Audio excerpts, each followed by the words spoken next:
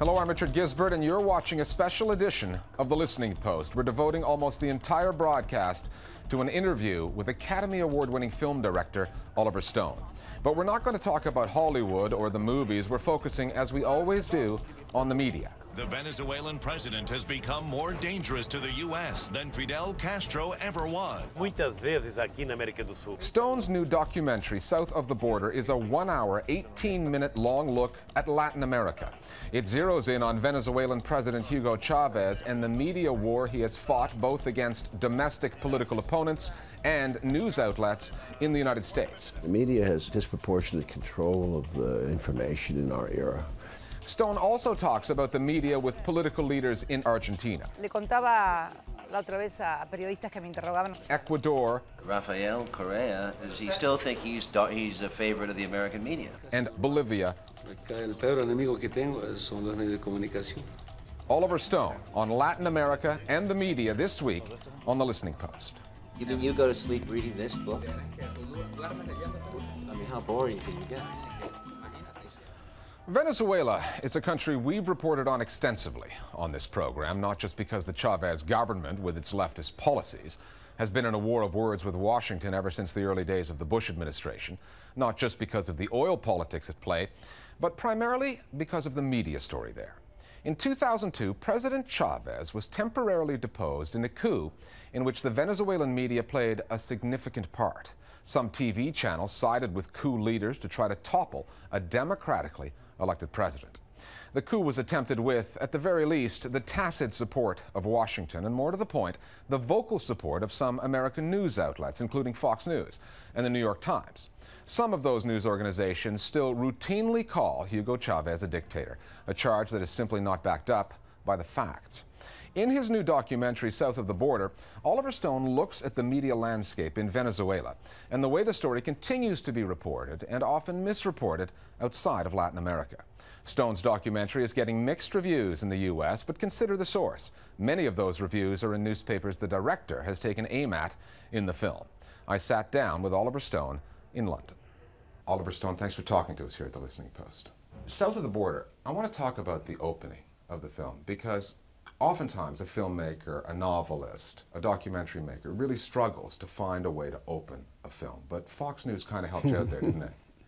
Yeah, Fox and Friends it was called, and it's a stupid show. Something that I never knew was that I knew there were some dictators around the world, but did you know? They make a lot of commentary. They're very effective. They reach a wide audience, and they're typical. You find it probably hilarious in Europe, but in the U.S., I think that they're a rather typical show. Hugo Chavez now admitting in a speech that went widely undocumented, by the way, that he chews cocoa every morning, and he also eats something called cocoa paste, which, by the way, is addictive. And he gets it from the dictator in Bolivia.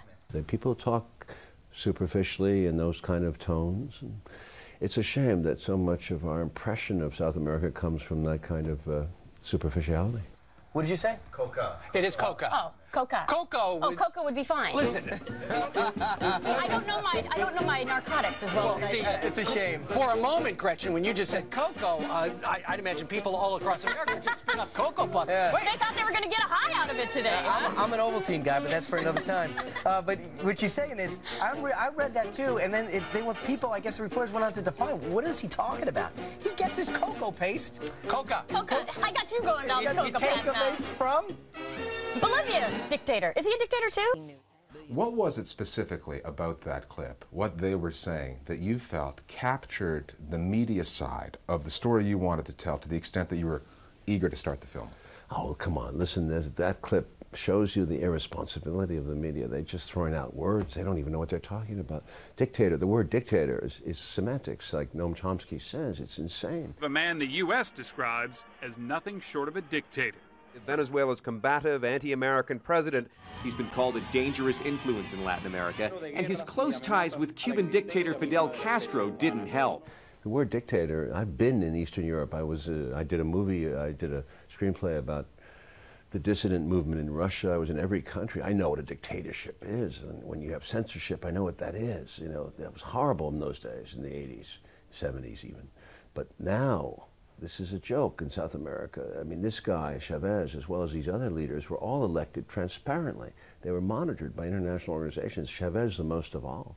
And he was elected by two large majorities in two times, in 2006 and in 2000.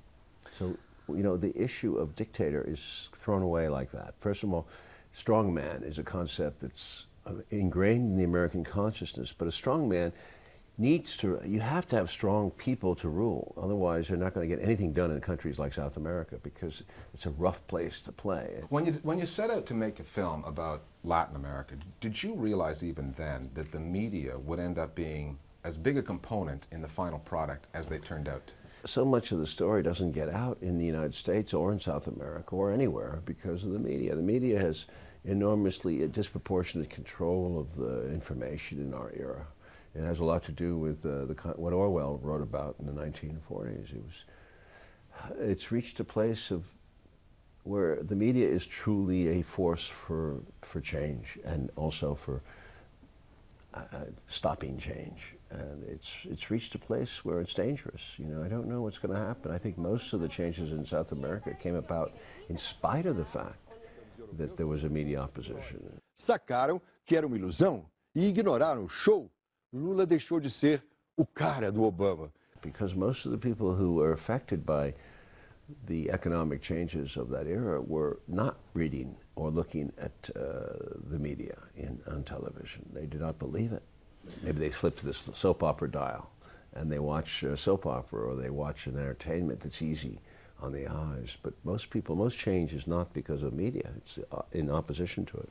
A lot of people with surface knowledge of the Venezuela story, which is, let's face it, just about everybody, because they're getting that information from the media, they look at Chavez and all they know is, they may know, yeah, there are some people on the opposition side who own some TV channels, but they say, but he runs state-run television. Para que aprenda cuál es la realidad de lo que él está viviendo y la realidad de América Latina. Y la realidad del mundo. He goes on that Allo Presidente for like 13 hours at a time. Sounds like Brezhnev, circa 1974. What's he got to worry about? But the landscape is a little bit tilted. Quite different. No, most people. Chavez. I talked to Chavez about it, and I said, "Why do you do them? You're too much in the public eye." And he says, "There's no other way for me to get out there because essentially." 2 stations out of 48, 2 television stations are run by the government. The others are run by private, and he can't get private time and any good fair reading on private. So he does it, and he does it too much, and I think it's a mistake. But he believes in it, and he's still popular, very popular. He won a huge election by 63% in 2006. So it's working for him. Yeah, for now. Although there's no question that, and we have criticism in the movie. Nestor Kirchner says it very clearly. He says, "I like Hugo. I think he's a great, forceful man, but I wish he'd groom a successor, 10 successors." Es lo que yo siempre le digo a Hugo también, esto lo hablo con total objetividad. Yo tengo una gran relación con Chávez, es mi amigo, pero le digo, construir colectivamente. So that there would be a process that would continue after he goes. Candidato, no podés ser el único. Vos te enfermás, te morís, se terminó el proceso. Es decir, see, the problem is that he magnifies the opposition. So the opposition makes it a battle about Hugo Chavez as a quote strongman, or whereas the real battle is between right and left in South America. Sure. But they always manage to funnel it to Chavez, like Castro. The real revolution in Cuba was between the right and the left, but they made it about Castro, and the U.S. continues to do that. You took the decision that you wanted to go down and tell this story without talking to opposition figures so much. And you knew when you did that was going to open up Oliver Stone, who was already, let's face it, a controversial guy, to criticism from the anti-Chavez, the anti-leftist forces. Tell me a little bit about that decision and whether you still would stick to it and do it the same way. Ese era el puesto de comando de la rebelión. I don't know how else we could have done it. First of all, there is a tremendous amount of criticism in the movie. It's historical criticism. It goes into the 2002 coup. It shows you all which was a media coup against Chavez. It was called the media coup because it was instigated by the media. And we go and we interview people who hate him and who say horrible things about him on the United States television and in Venezuelan television. We show people in the street. But because we don't follow it up into 2009, we're not journalists. We're not chasing the news up to that point. We're talking about a historical incident. What I'm reacting to is a huge amount of negative criticism of Chavez and saying, look, let the man speak in his own words. La causa del golpe en Venezuela. The cause y de la invasión a Irak. Coup in Venezuela and the Iraq invasion. La misma. It's petróleo. And this is the contribution of our documentary. It allows these leaders who are unknown to the United States people to speak in their own words and see and explain themselves as they see themselves without criticism. Los cambios son de tener una administración honesta, transparencia, que las instituciones recuperen su dignidad. If I can be a prosecuting journalist, as I have been with Castro at times, you can make it very uncomfortable for them, and you won't hear them what they want. And I think this is an opportunity. And also at the same time, by the way, I'm showing a movement that has worked economically. And so I'm going off statistics now, World Bank statistics. These are not contested statistics. So I'm saying, look, essentially these economies have worked. When we come back after the break, I want to talk a little bit more about Hugo Chavez, but also talk about a couple of the other Latin leaders you spoke to down there, Correa and Morales.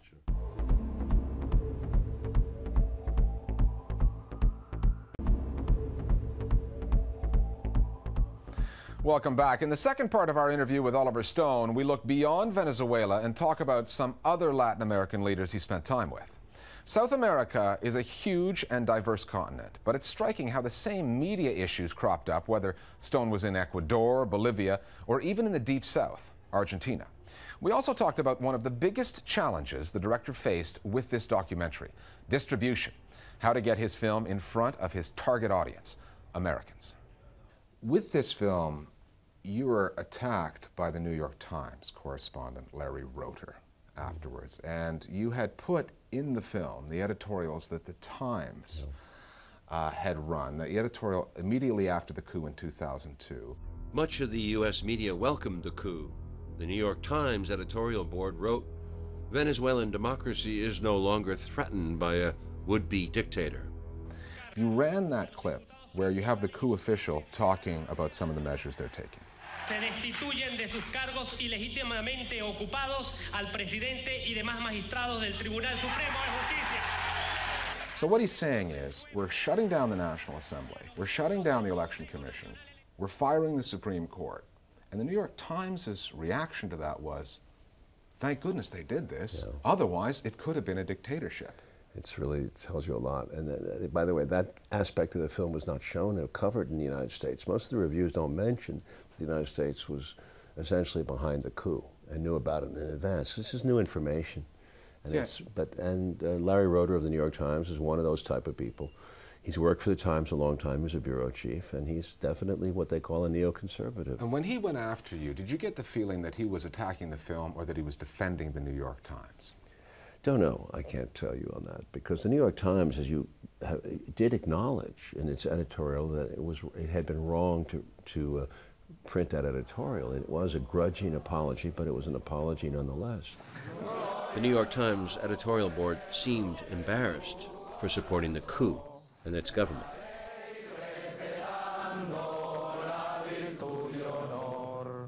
Roeder didn't even acknowledge that it was the New York Times, his own paper, had accepted that it was a coup. So he was against the policy of the editorial page on that.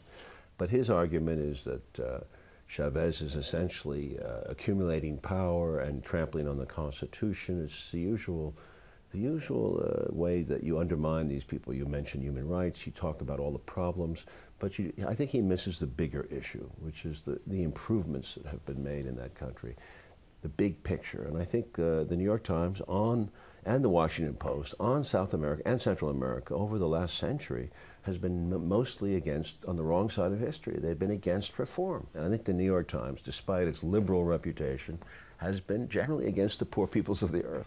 But at least the New York Times, after Iraq, after weapons of mass destruction, after the misreporting of all kinds of intelligence, at least they came out and they formally apologized. There was a grudging apology that, if you read between the lines, was in that editorial. That's correct, yeah. But they will not apologize for their misreporting, or what a lot of people call their misreporting, of Latin America. What do you think is keeping them from doing that?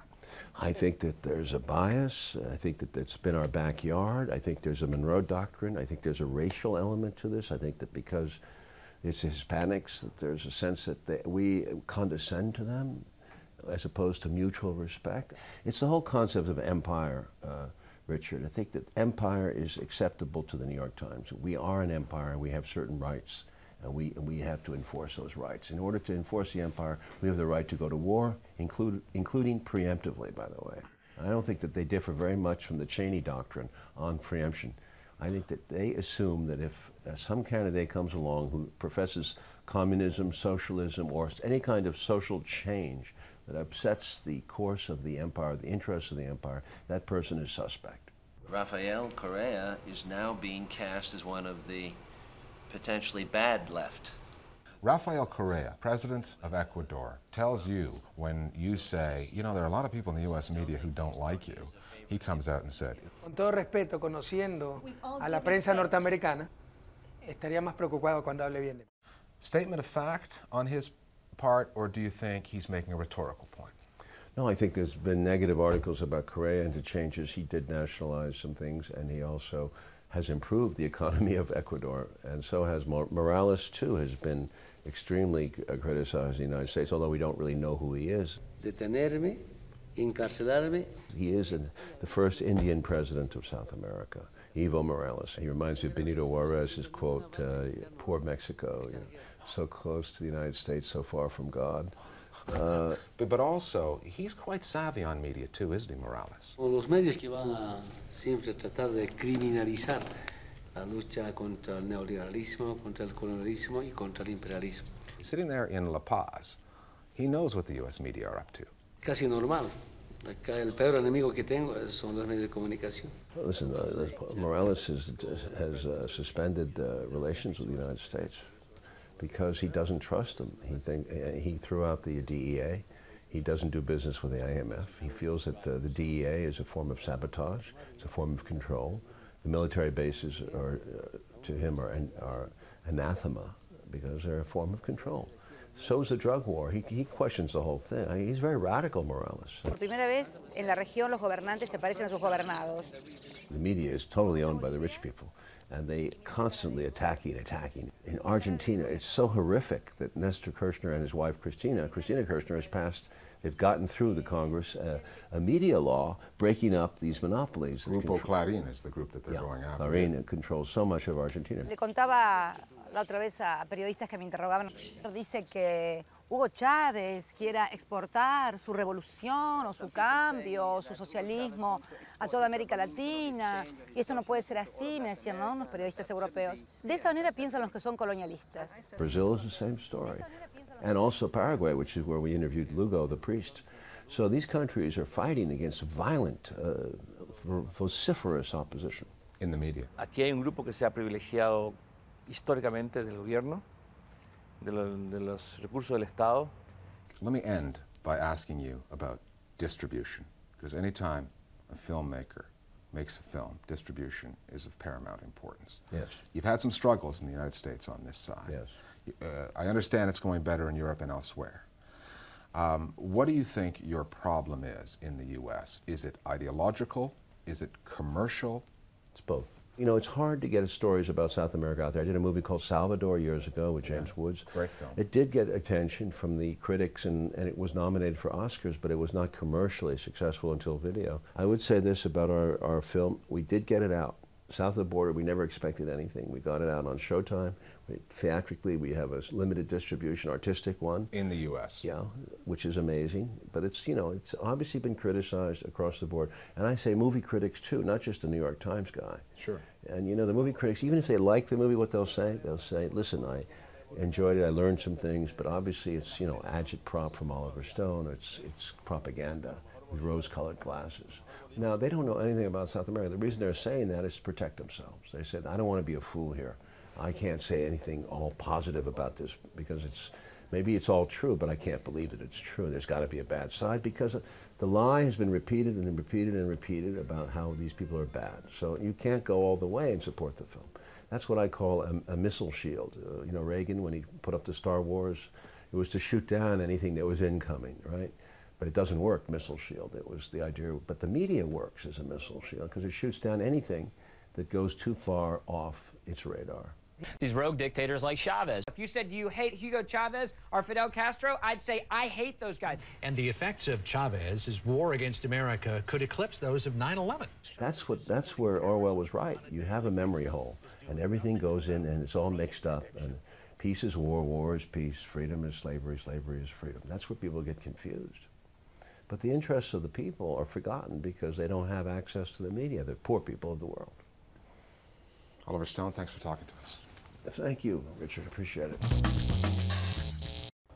Finally, we're sticking with our Latin American theme for our web video of the week. Isla Presidencial is a Venezuelan satire from a site called El Chiguere Bipolar. It's an animated show that lives on the web partly because it pushes some political boundaries. The show is a takeoff of the U.S. TV series Lost, except the 12 lost souls are Latin American political leaders. Messrs. Chavez and Morales are friends from the left. Colombia's right-wing leader, Alvaro Uribe, is a bit of a straight arrow. And even King Juan Carlos of Spain makes an appearance. Millions of web hits suggest that there's a big appetite for this show right across South America. We'll see you next time at The Listening Post. Así, señoras y señores, damos por finalizada la 74ª Cumbre Iberoamericana. Los invito agora ao passeio em mi maravilhoso barco.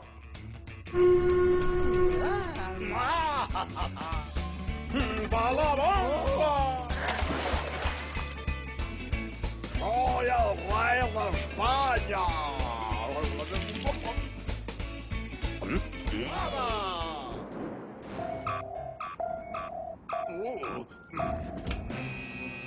Señores, vamos directo a una terrible tormenta. Tenemos que desviar. Fresco, Lula, gire a la derecha pronto. No. Este peón del imperio seguro que nos dirige a una emboscada. Dale para la izquierda. Que a la derecha le izquierda. Una foto, presidentes. ¡Cuidado la piedra!